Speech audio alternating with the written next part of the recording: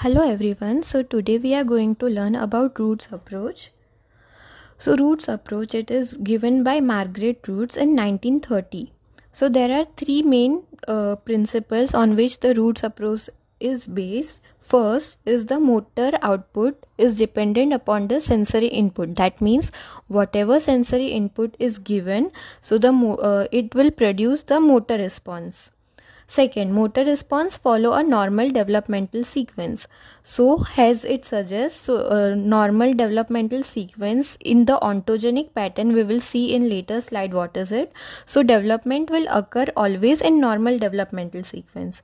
And third, the psychic, somatic and the autonomic functions are interrelated.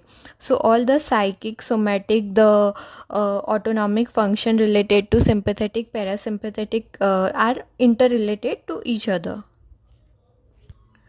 Now